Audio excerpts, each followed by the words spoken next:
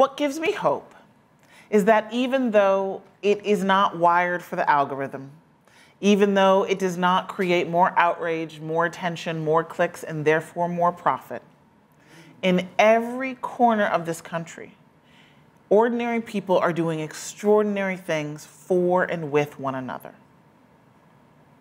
And it's those stories, those examples that we have to lift up. We have to lift them up because we are social creatures, as this pandemic has reminded us. We are social creatures whose minds are wired for story, who follow what we see, who are looking around us at a time of great change and tumult to see where are we going, who are we, what can we be to one another.